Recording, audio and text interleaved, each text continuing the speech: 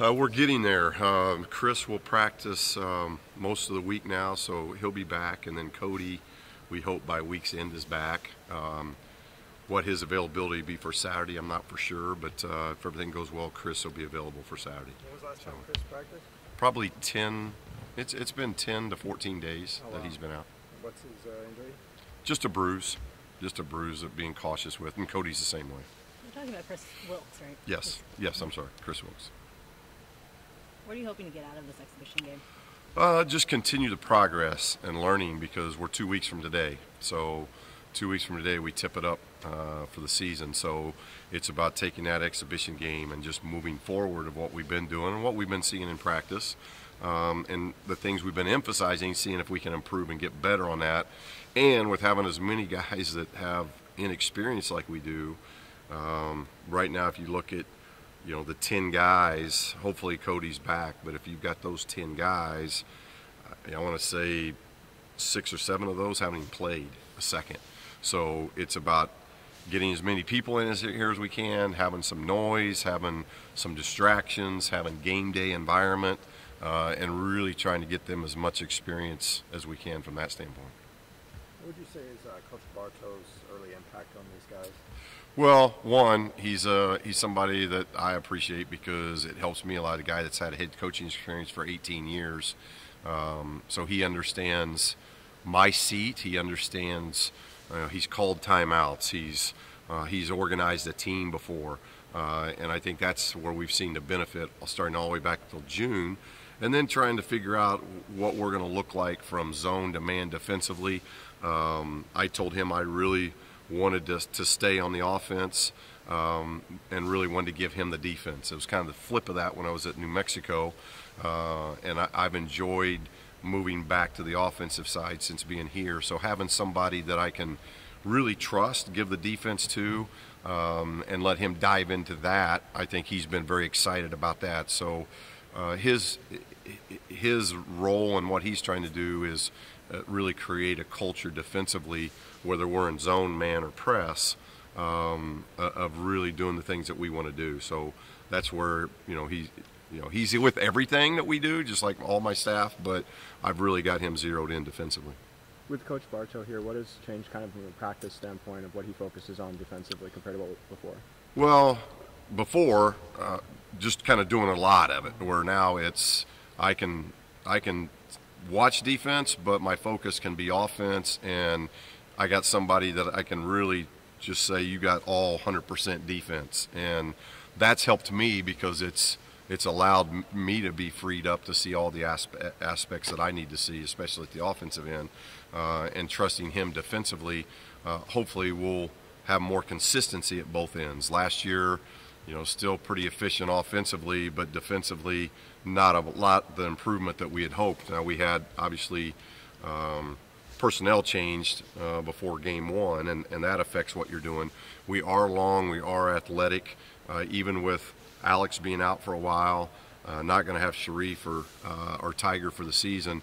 Alex will be back, hopefully somewhere around the first of the year we'll get him back. So we've got some guys that have really good length, and hopefully that one of the things we didn't do last year, we didn't create turnovers, and our three-point percentage defense was nowhere where it needs to be. So kind of a combination of what we do with three-point percentage defense, what we do on turning people over, and doing a really good job on the backboard.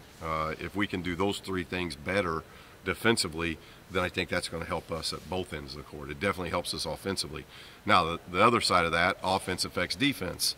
We can't be a team that's turning the ball over at a high level, and we've been very good here in the 5 years of taking care of the ball, and we need to do that because if we're turning the ball over at a high level, we're never getting our defense set. So it kind of goes hand in hand, but now it's when I meet with Murray, we're talking about his side, my side, and how we make each other better. And so the dialogue since June has been really good with that. When did you first meet him? When I was a junior in college, he was Coach Knight's grad assistant. So Coach Knight hired him out. He played at UAB for his father, and when he graduated from UAB, he wanted to get into coaching. And so my junior and senior year in college, he was our grad assistant at Indiana. So I've known him a long, long time. Was he a good grad assistant?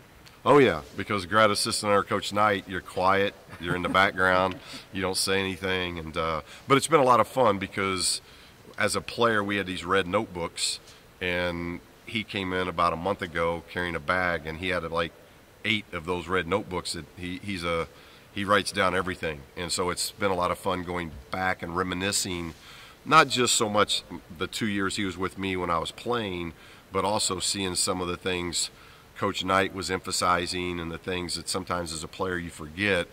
It's generated some conversation in our meetings that, hey, yeah, we need to think about this, or this is a pretty good way of saying it, and those type of things, because he took notes on everything.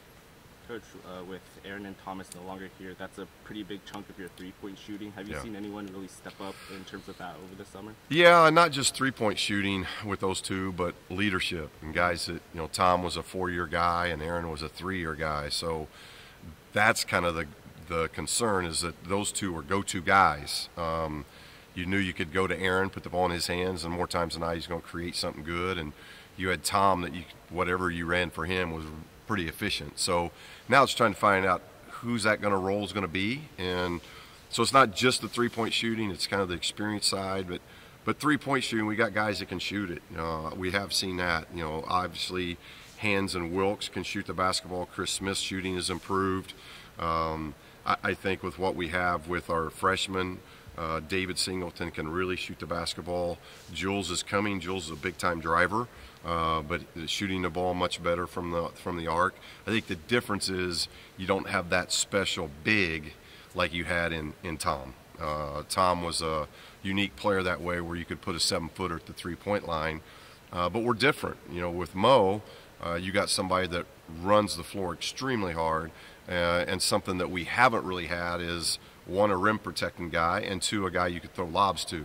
And I think our bigs now are more in the area of, instead of picking and popping and shooting 3, we're throwing the ball to the rim and letting them go get it. All those guys do that. Jay Hill does it, Kenny does it, Mo does it. Now guys that could pick and pop some would be Alex when he comes back, and Cody Riley is an inside-outside guy, maybe our best low-post presence. So I think you'll see us more, our offense will evolve more around high-low post, and then the drive and kick threes come from that than maybe what it's been in years past.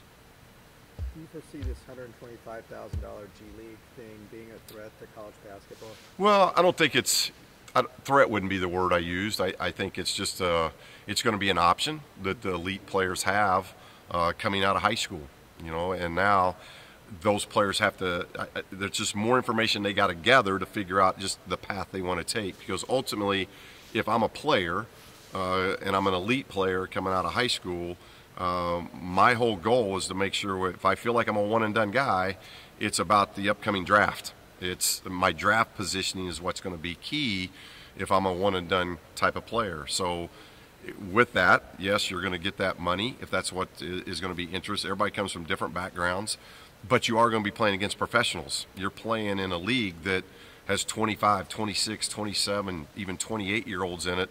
That's their paycheck. They're out of college, and that's their business. And so you're playing against grown men that are doing everything they can to get a paycheck. Where in college, you're playing against basically guys your own age. It's what you've been used to playing against. So what's the best avenue of making sure, if I'm not going to be somebody in college very long and I am a one-and-done or two-and-done, how am I best positioning myself for the draft that I'm projecting to be? Because that's the bottom line. You can go that route if you want to go that route, but if your draft stock dives, to me that's a huge negative, because once you have that mindset of the NBA, they don't change very often. It takes a lot if they say, oh no, you're this, it takes a lot for them to say, oh no, you're this now. It's going to take years of that development. I think that's the positive about college, is that you're going to do it against your own age, guys you've already played against that you're comfortable with. You're going to be highlighted at that college that you attend. You're going to be highlighted. G League, you're probably not going to be highlighted because there's other guys that are going to have the ball and have their own mindset about how to do it. And then, obviously the educational piece to me still comes into play, because I think that's important.